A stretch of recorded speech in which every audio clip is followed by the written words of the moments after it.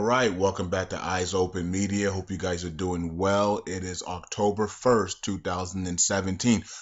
We do have people working in the house fixing stuff. So if the noise gets too loud, I will stop the recording and then I will come back once the noise dies down. But I have to complete my job. This is my job. This is what I do. I'm my own boss, so I don't have, what I mean? So I gotta get to work. Okay, so let's get started here. So as you guys can see here, today is the launch of Digibyte's new version of their new website. I haven't heard the announcement today on their Twitter, but I think you can just go to the site and see all the new updated things. I'm not sure if they're actually going to put it out that the site is actually renewed or whatever the case may be. I think you just got to go to the site and see it for yourself. Okay. And somebody posted this, and I thought it was pretty cool. They say that Digibyte coin production will drop 1% monthly, and then less Digibytes are now being produced, and they're calling for 5 to 10 cents in the month of October. Okay, so and I did comment saying I would like to see that this week. Okay, 5 to 10 cents this week, because we do have the city T4 challenge tomorrow. Okay, so so here it is from City, finally from City, okay, acknowledging that they do have a finals award show on October 2nd. Okay, and I did put down here, y'all got the nerve leaving everyone hanging for weeks. Matter of fact, it was months. Okay, now you want to say something after a huge backlash. LOL, basically laughing out loud. And then free had my back. He says, "Wow, no kidding. Well said and spot on." Okay, so tomorrow is the award ceremony. So let's see if Digibyte wins something. Okay, but the fact that they didn't say anything until 2 days before the event, they stopped all momentum they stopped all of Digibyte's momentum from their delays and their non-talk. Unbelievable. They knew they were holding the event. They didn't want to come out and say it because they knew if they came out and said, Digibyte would run 700,000%. And so they killed Digibyte's run. They knew what they were doing. You know, everybody agrees with me. So And then here's Charlie Lee talking about for Litecoin, talking about Mobi wallet now supports Litecoin, and it uses lights as a default unit. So cool. So more good news from Litecoin coming out. It seems like every week there's good news on Litecoin. Okay, so just make sure you hold Litecoin. Okay, it's just one of the coins you should be holding. Okay, if you wanna know the coins you should be holding, it's my top four. Right, it's Litecoin, it's Omiso Go, OMG coin, what we call it. It's Bitcoin and Ethereum. If you hold those four, you're in great shape. Now, of course, everybody that's holding Digibyte right now should be in great shape this week, right? It's up already, and we'll check that out later. Now let's get into Iraq news. Why 95% of you guys are even watching this video is because it's an Iraq news. So even though a lot of you guys do hold those coins, so I wanted to make sure I got that out the way. Okay, so parliamentary speaker calls on the parliament to include the laws that the Kurds have forbidden to pass. Somebody did bring this up a couple of days ago. Shout out to whoever did bring that up on the 365 page. If you're new to this channel, Eyes Open Media, we do have a main channel, which is Currency 365. That is my main channel. It's got like over 12,000 subscribers on YouTube. It's a big channel. This channel's doing okay. We're coming up on 5,000 subscribers on this channel soon. So it's moving along, right? But the big dog, we're going to be talking about some more things over there, and we do have a Facebook page called Currency 365 on Facebook. You can like it and follow it, and people and the 365 crew members, they bring the articles and the posts and they comment, and so if you check out the main channel later today, you'll see because I go over there and I read what the 365 people had to say and all their new postings. So it's pretty cool. So join the community, join the Eyes Open Media and the 365 crew by just subscribing and then following and liking the page on Facebook. So somebody brought this up from the 365 crew the other day. I didn't touch on it. I did see it, so I'm not sure it was Eric or Kev or Greg or Daniel or any somebody else, but or David Johnson or somebody else. But I did see it, and it was kind of interesting because I saw it and I just put it off, and I said, I'll talk about it later. But they're talking about the oil and gas law. So they're saying that the Kurds or the Kurds are the ones that were holding up the oil and gas law. The Kurds had because they call it forbidden laws. Now, Maliki was the one who backtracked it on the herbal oil and gas law herbal agreement back in 2012, I believe it was, right? So if Maliki, who was a GOI member at that time as the prime minister, if he's the one who backed off on the oil and gas law, how could that be the Kurds' fault for the forbidden laws? If your prime minister was the one who backed off of a deal that was already signed and ready to go to bring in the revaluation of the Iraqi dinar. So that is interesting to me. So anyways, they highlighted the oil and gas law. I'm pretty sure they're going to say that the Article 140 is also the Kurds' fault, right? Because Kirkuk wants to go with the Kurds and they don't like that. So they will say it's the Kurds' fault as well for Article 140 not being activated and passed. Now, the United Nations told a body, activate Article 140 now. That was like 3 months ago. He still hasn't done it. So, you know what I mean? Like, it's crazy, man. And the reason why he hasn't done it is because Kirkuk was flying the Kurdistan flag. And they can't stand the Kurdistan region. Okay? Maliki was so jealous of the Kurdistan region, he backed out on Erbil at the last minute because he knew it would flourish the Kurdistan region even more. The Kurdistan region was flourishing under Maliki because they were westernized, and Maliki hated it. And so did the rest of Iraq. And so to back out of that Erbil agreement like he did was devastating, right? And we all know what happened to the Kurdistan region after that, right? So now the Kurdistan region is coming back to a normal again and actually getting back on track. Now, what Abadi do? Abadi went in there, ran to parliament to pass laws to crush their economy again. Just like Maliki. He is just like Maliki. Unbelievable, right? And then he had the nerve to come out and tell the citizens of the Kurdistan region that I'm not trying to starve you out. And I'm sitting here like, you're not trying to starve them out, but you just restricted the air, the land, the sea. That's gonna starve them out.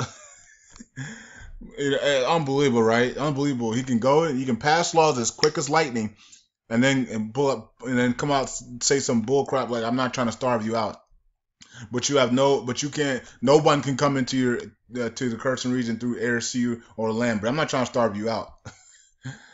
Okay. Okay, Maliki, hidden in disguise. Baghdadi comes out. So because everybody else is beefing, Baghdadi says, I think it's a good time to wake up and tell everybody I'm alive. So Baghdadi comes out during this time.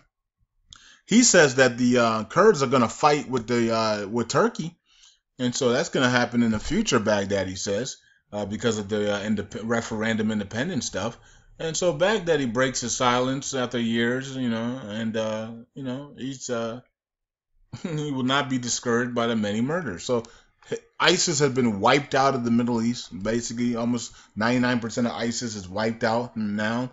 Baghdadi and his team and his troops are depleted heavily. Okay, they're at the last phases.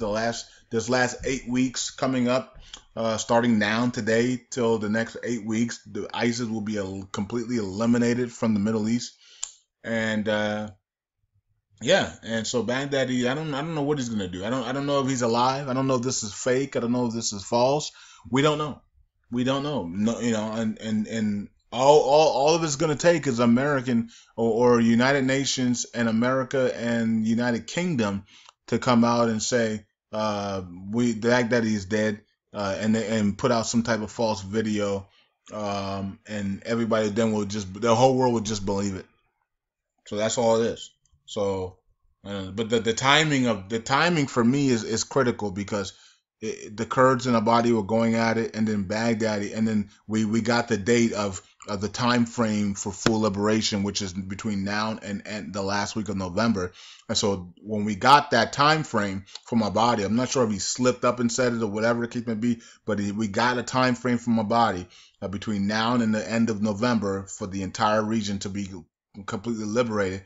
Then he went after, he goes after Barzani and the Kurds, even though he knew this stuff was going to happen 3, 4, 5 months ago when they talked to him about going independent, and he didn't care back then. Now he wants to act like he cares now, and so it's all a game. It's all games. These guys go to acting school. It's all a Hollywood script, and then all of a sudden, Baghdadi wants to show back up. So perfect timing, right? And so it's all everything's coded, guys and girls. You guys already know that everything's coded. Perfect timing, Hollywood scripts, acting while people suffer.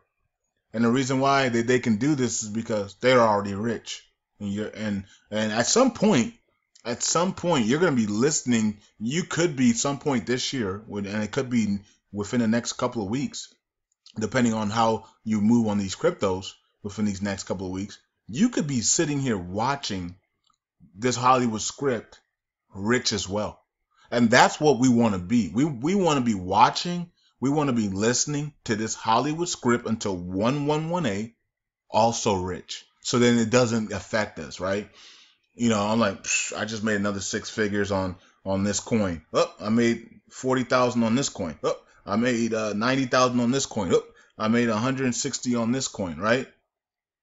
And we don't. And then so when we look at that rack stuff, it doesn't even trigger. We don't even care. That's the mindset we should be having right now. This is our time. This is our time. We told you, Kenneth Story even said it himself that the cryptos will go first, then the currencies. And that's what we're seeing. We're seeing the cryptos go first, and then the currencies will go, and then silver will go in that time frame as well, and then gold will go. So that is the timeline. The cryptos, okay, and they have gone a lot. A lot of people have made 6, 7 figures this year alone off of cryptos, okay? So the cryptos will go, then the currency, the emerging markets will go, and then and the revaluations of certain currencies will go, all right, with the emerging markets, which they're in. And then silver will finally start to rise and explode up, and then gold. So that's the order, right? That's the order we've been given. It's going that way so far. The cryptos are going. The cryptos are going to boom between August and May. The cryptos are going to go 10 times to 100 times their value. Okay? When you're looking at stuff like by May, you're looking at Litecoin and Omiso Go and Ethereum and Bitcoin and Cloak Coin and all these other coins up 10 times to possibly 100 times their value that they are now. I mean, just think about last year October when we were getting into this Bitcoin stuff and doing the transactions and all this stuff because of my 24, and I met OJ and back in the summertime, and he helped me out with the transaction of Bitcoin and stuff because I knew about Bitcoin back in 2008, 2009, but I never did anything about it. Right, that was a big mistake. But my mind wasn't the mind I have now. So I wish my mind was the way I had it now because I would have jumped on Bitcoin. Okay, I would have seen it for what it was. But back then my mind was programmed incorrectly. Okay, so anyways, so yeah, so that happened. So excuse me. So when we were back then in about October last year, Bitcoin was at like what, $500, $400, and now it's at 4,300. Okay, Ethereum was at like $2, $3 around this time. Now then it hit 400 this year, and it's sitting at $200-300. So you can imagine this next 12 months. You can only imagine when and we're not even 1% of the world yet, right? Not even 1% of the world owns or does cryptocurrencies. And when you get at that next surge of people that are going to come in within the next 12 months, you can only imagine where the prices are going to be by this time next year. And if you guys don't get in again, if you guys miss this next 12 months, then because you're only waiting on Iraq, and Iraq's your only investment, and hopefully Iraq's already done by this time next year. But if it's not, for some strange reason, you only have yourself to blame, because you're going to see another 100 times value on many of these coins just by holding them in the next year, okay, or at least by summer, and take advantage of it. Kurdistan region is, and we're gonna be here. We're gonna, well, God willing, right? We're gonna be here, taking you guys step to step through many of these coins, and we're gonna watch them all together, make us millionaires and billionaires, and over these next 12 months. Because I definitely think that many of you guys can become billionaires off of these cryptocurrencies. And I think we're gonna see a lot of billionaires off of these cryptocurrencies within the next 12 months. Um, Okay, so the Kurdistan region is witnessing a rise in fuel prices and severe congestion at the gas stations. Okay, so we know all the crackdowns that are going on. Now these crackdowns are going on because a body wants the Kurdistan region to feel pain for what they did on that day to embarrass them. So the pain is going to be at the pumps and things of that nature. The gas prices are going to go higher and all types of stuff like that. And it is what it is. Of course, Turkey's threatening to cut off the oil supplies of the Kurdistan region, which will send oil prices through the roof. Okay, and we don't really want oil prices through the roof. We want oil prices to stay around these prices, 50 to 60, so they can revalue. If prices of oil go back to 80, 90, 100, Iraq's going to delay the revaluation, because they're like, we're good. We don't need a revalue right now. Oil prices are high. We're good to go, right? And we have a nice surplus now because our budget was only at like 45 and oil sitting at 85, and we can pay all our bills off, and we don't need to revalue our money. We can continue to just sit here and just steal from the country. So thanks IMF and everybody else, but we don't need you. So they got to keep the oil prices at least under 60, or at least 65, the highest. Okay, so it says engineer Hawija is to be released within days. Yeah, and I did say within 72 hours. At the max, more days. So we got, after today, we got 3 more days. And Hawija should be done by Wednesday. By Wednesday, if Hawija isn't done by Wednesday, something's wrong, right? Hawija is taking way too long than we expected, and it looks like. It says after Hawija and Qaim ruled near the sword and border. Okay, so they're putting Qaim in with Hawija, and sometimes they put it in with Rawa, but they're all their own. So we'll see how all this goes, man. We'll see how Qaim and Rawa and Hawija goes over the next 8 weeks. Okay, so this week we should have Hawija, and then hopefully within the month of October or November we have Qaim and Rawa. We should be able to have both of them in October, but you already know how it goes. They would, a body would delay 2 weeks just to start the operations in those areas. Which, going through articles, you already see that we are doing operations in those areas already. So it wouldn't make no sense. Yet Nahu reveals the truth about Israel's relationship with the Kurdistan region, or the Kurdistan referendum. And he said he was just supporting them. That's all it was. He was just supporting them, and he was supporting the citizens. That's it. So they did their thing. He was supporting them. That's it. That's all he had. He has no ties really with them. He was just supporting them. That's it. So like he said here, he said, I was just expressing support for the aspirations of the Kurdish people. Okay, so that's it. That's all he was doing.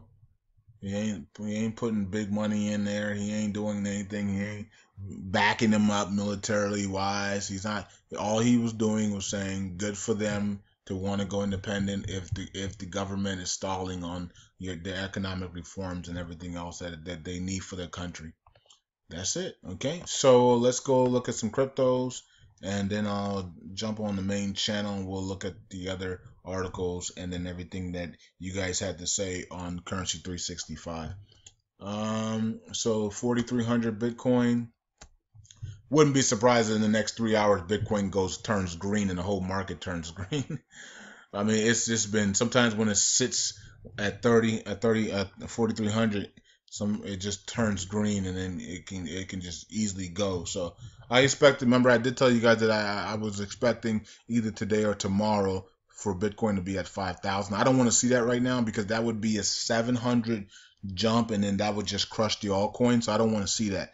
Okay, but I do want to see Bitcoin continue upwards. We did say it was going to continue up to around 5,000 around this time. So it's 700 points away. I think we're going to go green here in a second. In a couple of hours, we'll be back green. And I think we're going to continue upwards. Maybe tomorrow we're at 4,500, 4,500 tomorrow maybe. But it's looking good. Bitcoin's looking good. It's stabilizing. People are jumping into Bitcoin now because Roger Ver is just basically guaranteeing another hard fork in November. November 1st, I guess, Bitcoin Gold. So everybody wants that free coin, right? So people are buying the crap out of Bitcoin, and just leaving their money in Bitcoin and moving their money out of the altcoins. So they can get the free, whatever that free Bitcoin is going to be, which is Bitcoin Gold, they'll be getting. I'm not going to do that now. I'm going to wait until we have full information that Bitcoin Gold is going to happen. And also, I think Litecoin is going to run to that $100 probably before the activation of the hard fork. So my thing is, I want to, DigiByte this week, right? Take them, take some funds, take those funds, you know what I mean? Put them in Litecoin. Litecoin doubles to 100, and then take those funds and dump them into Bitcoin and get that free Bitcoin Gold, right? So that is the strategy that you guys could use if you want to, But everybody's gonna be in Bitcoin if there is a hard fork for that free Bitcoin Gold. They're not gonna miss this opportunity like they did for Bitcoin Cash. Okay. So we're gonna make sure we're all in Bitcoin when before that hard forks, so we can get our free Bitcoin Gold. Okay, so let's see here. Nem is up, Neo is up. Let's see here. BitConnect is up a little bit. Miso goes down. Quantum or Qtum is up. Tether is up. Stratus is down. I think my old boy Ali on Facebook was like, man, Stratus is killing me. It's killing everybody, man. I got out of it a long time ago in the summer. I think it was summer when I got out of Stratus, because it was just continuing down like everything else, and I was just fed up with everything going down, down, down. And it's got to break that. If it doesn't break its 50-day moving average, then they got the people are talking in the background. But anyways, if it doesn't break its 50-day moving average, it's going to be hard for Stratus to continue upwards. Salt here is at 640. I know a lot of you guys are watching Salt, maybe for one more drop, and then you might want to get in on there. Walton Coin, DigiByte, where is it at? DigiByte moved up tremendously. Look at that, it's moving. So DigiByte, today's the day of launch of their website. Tomorrow, the new version of their website.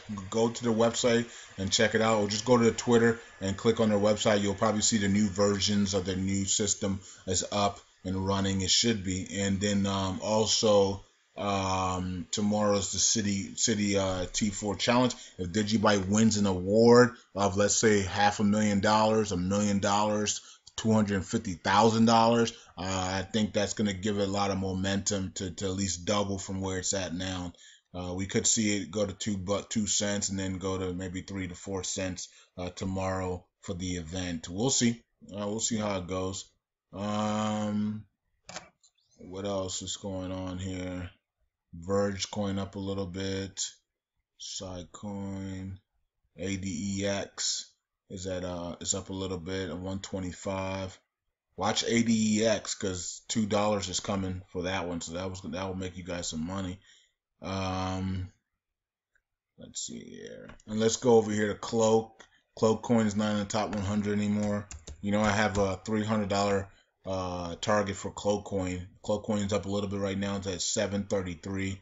Okay, so, and then OK Cash, I also hold this one down a little bit, 7% at 30. So I'm not sure what's going on with OK Cash, but this looks like it's still oversold, so we can't really say much. If it was overbought, you know, I'm doing this, and that's fine. But it's oversold, so I'm not gonna say nothing until it gets that third buy signal, which should come in the next 48 hours or 72 hours. We should get that new buy signal on the chart, and once we get that, then I think the fun begins back to 50 cents, and then headed towards $1 for OK Cash, and then we'll see what happens from there. You know what I mean? So that's it. So I'll talk to you guys later. I'll be on the main channel. We'll go through the news, and I'll go through what you guys had to say on Facebook and all the postings on there, and we'll probably go through the cryptos one more time. And yeah, that's it. Talk to you guys later. I will post another. Omar did a whole bunch of videos, interviews. So I have posted one on this channel already. I'll post another one tonight, and I'll post another one on the main channel. And then tomorrow we'll continue to post. I want to get all of those interviews up on the channels, but I don't want to flood them. So I'll post maybe 2 a day until all the interviews are completed. So shout out to Omar, man, for doing those interviews. That's something that me and a couple of you guys, like Crypto Gamer and others that are really into the crypto community, that's something that we could do in the future. Like maybe by this time next year or by next summer, when you know, we could be going out to these conferences together, flying out together to these conferences, to these communities, and checking these things out, holding conversations and things like that. So it's something to think about for the future of cryptos, because both of my channels are going to be fully cryptos, right? Well, at least the main channel will be. This one will be cryptos, but it's also going to be a lot more. I'm going to be trying to bring more inspirational, prophetic stuff and gospel stuff and Yeshua stuff on the channel as well, right? So, and that's it. So it'll be a mix of that on this channel, and then the main channel would just be mostly crypto news, crypto charts, going live, you know what I mean, with doing crypto stuff and with everybody and things like that. So that's the future of the channel for the main channel and then this channel. Peace out, everybody. Eyes open. Talk to you guys later. Bye.